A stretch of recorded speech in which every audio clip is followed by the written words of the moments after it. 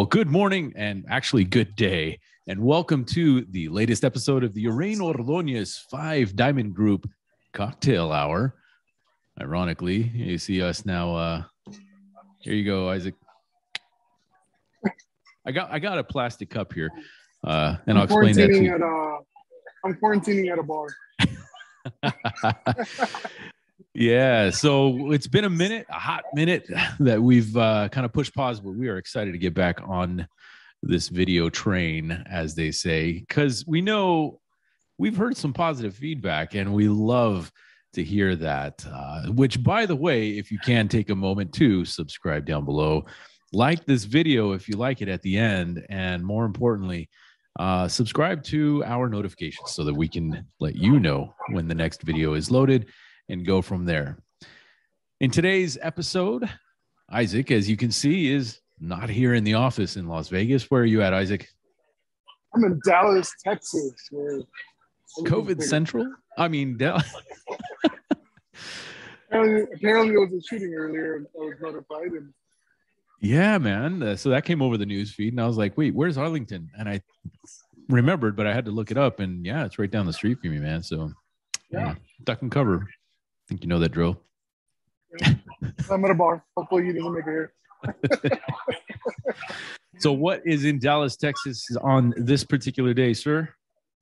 I'm here at the Tom Ferry Summit 2021. If for those of you who do not know who Tom Ferry is, he is the #1 real estate coach, 8 years running. He coaches some of the, I think he said he coaches 40 or 50 of the top 100 agents. Just kind of let you know, if you ever watch $1 Million Listing in New York, I ran into Kirsten, who is a coaching member.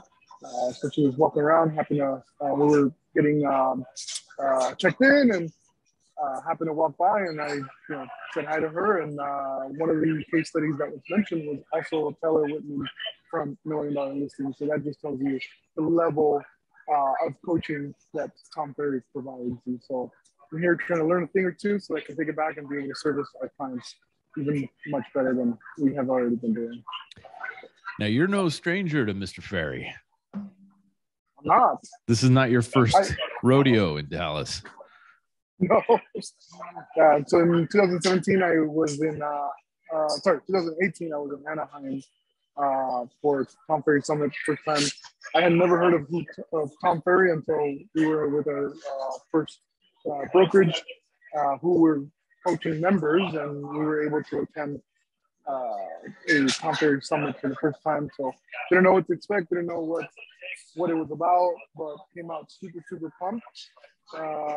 If you are a real estate agent, doesn't matter what part of the nation, or as a matter of fact, what part of the world, I definitely recommend you following him, checking out his resources tab on his webpage, because they have a lot of good information. There was a gentleman that was interviewed from Brazil. He owns a brokerage out in Brazil, and he was a coaching member as well. So you said Brazil? No stranger. Yes, Brazil. Tom Nice. Ferry International. Very cool. Very, very cool. And so this is not your first time visiting a Tom Ferry event. We know coaching is one of the best ways, not just to level up in your business, but to hold yourself accountable. Since you've got the goods informationally, you're fresh from there. Why would you say that coaching is a critical factor for the agent buyers and sellers are looking to work with? It's like I mentioned earlier when we got on this call, even the best, train and they have a coach. Just because you're the best doesn't mean that you no longer need it. And so I'm a big believer that there's always somebody better than you, right? And growth mindset doesn't stop. So you want to get better than you were yesterday, or the year before, the month before. We all make mistakes, and we all have some hurdles to go through. And so coaching is a perfect way of kind of identifying those deficiencies, bettering them, and working on the next thing. A friend of mine told me one time, he's like, we're regarding a different type of coaching, but he mentioned something along the lines of, we're now going to nitpick, not because we want to nitpick, but because he's done everything well, and now we want to like kind of identify the little fine tune everything, and so we're gonna nitpick. He goes, and don't get offended. He's like, you're just at that level where we can do that, and so that's kind of the biggest reason of being here is kind of fine tuning our team, our business partnership, and all for the means of helping out more clients. Because one of the biggest statistics, and this is really what I want to share with everybody, 32% of people rank real estate agents 5 or lower for trustworthiness on a scale of 1 to 10. 42? 32. 32% of people ranked realtors a 5 or lower in trust issues. We are probably right along the lines with auto mechanics. And so the number one reason why these people said that they don't trust us is because they think that we lie. And unfortunately, like in any industry, there's the good apples and the bad apples. Unfortunately, there's probably a lot more bad apples than good. And so changing that stereotype of our industry is very, very important to myself, and I know it is to you as well. Absolutely. And that, sir, is exactly one of the reasons, one of the challenges I had getting back into this business is having that stereotype tied to me. And the shift that I took was after one of those classes was to know that we can make a change. We can make a direct change by simply bringing the value systems that we already hold in our lives. So that's one of the reasons why, for those of you that don't know, Isaac and I have a pretty decent relationship in this partnership, is because we hold the same value system and we have similar objectives as well as similar perspectives on, the future of where we think this, not only the industry is going, but us as individuals, as agents, how we can impact our clients and the community as a whole. That's super important to us because of this challenge, because there's too many people out there taking advantage of folks and fueling that perspective. So I'm with you, man.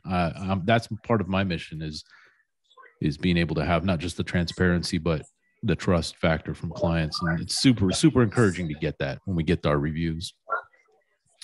Yeah, absolutely. 32%. Very cool, man. So one thing that I want to kind of mention is to say how proud I am of our team. We've helped about 40 families this year alone get either sell or buy their home. And you're saying, which is a model we live by, providing the right information the first time.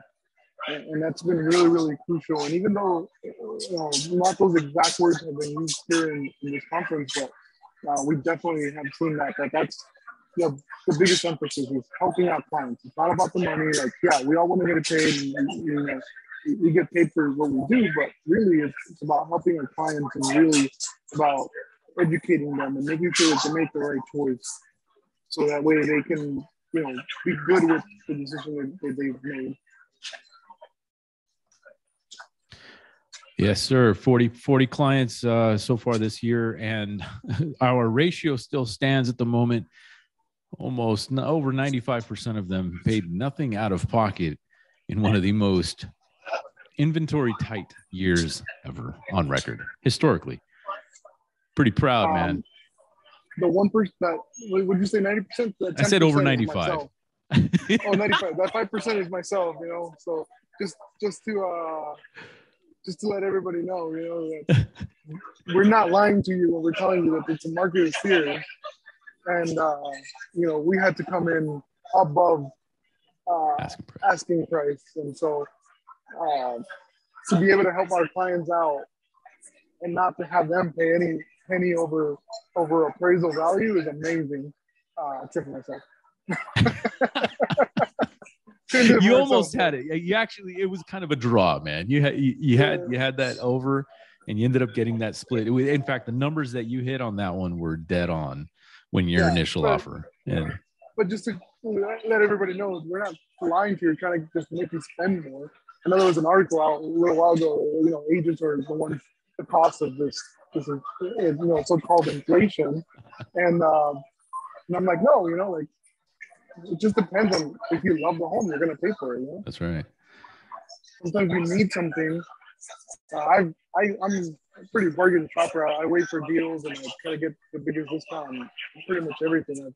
I have a thing. I don't like to pay retail price, but sometimes I need something. I need it now, and I can't wait for it to go on sale. And so we all need somewhere to live. And so if you're being what's the word I'm looking for? If you got a 30-day notice on your property on rental, and you need to move, and you're going to go pay more than you would for the same as a mortgage, why not just buy, right? And so now you need a home. And it's not that you're going to pay whatever ridiculous amount of money, but you need it. And so we're going to figure out a way to do it. And we're going to do it always trying to save you as much money as possible.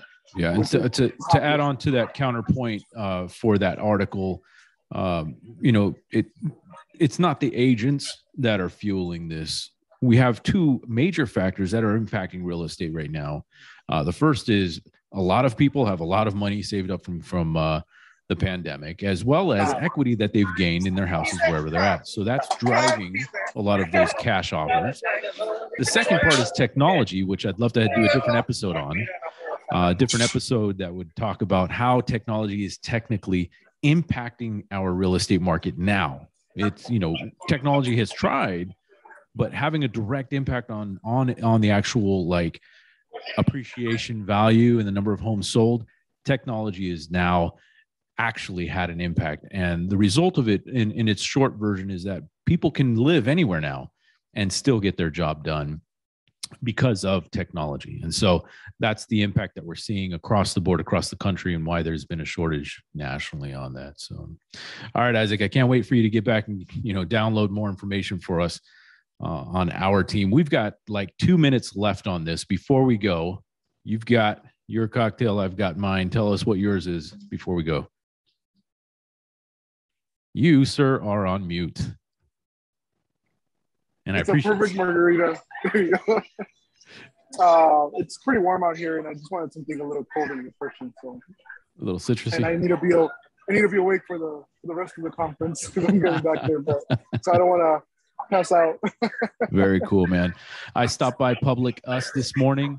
They served me a old-fashioned espresso. The formula that they made, she explained to me that they do their own mixers in-house, and they have this one special formula that creates an old-fashioned like espresso, and it tastes amazingly good.